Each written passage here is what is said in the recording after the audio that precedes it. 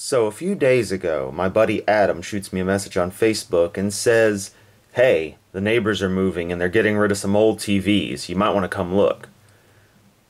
So I go over there, and there are two TVs they were throwing out.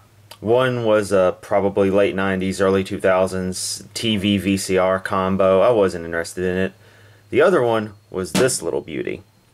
This is a 1987 Sharp Linytron TV, a color unit. It has a UHF and VHF inputs on the back, and it works. It was filthy. I've done some cleanup on it, but it does work. We'll try it out here in a second, but first a little tour. Now the left panel of the TV is blank. On the front panel we have the channel up and down, the volume up and down, of course the good old power button, as well as an earphone port, or headphone port as most people would call it, which is pretty common on TVs from the late 80s, early 90s. Virtually every one I recall seeing back in my youth, it had one. So I don't know why it was so common, but useful depending on what kind of setup you want to do.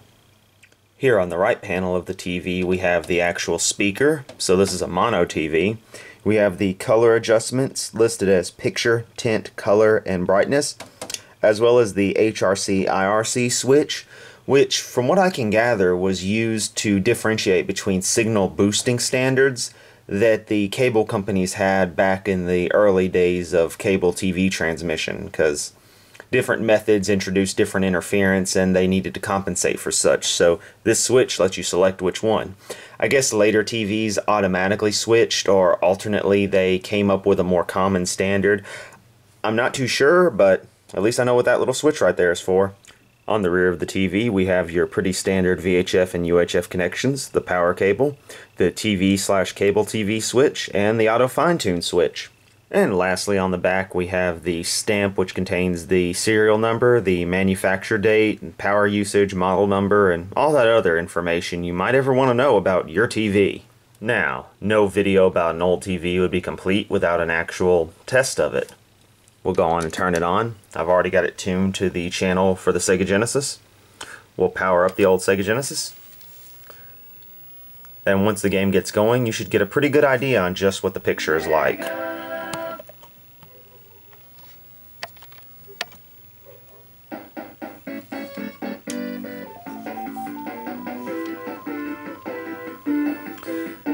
Once you get the color adjustments correct, the TV actually looks pretty good.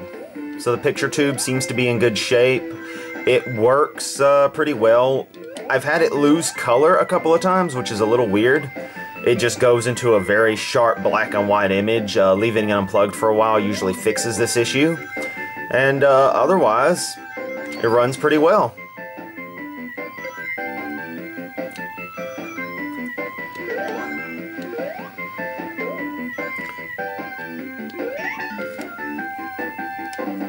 My only real complaint is that it has a small nick in the glass right around here, and I don't really like using TVs that have damage to the glass, the picture tube, but that really isn't as much of an issue to me as you think it'd be.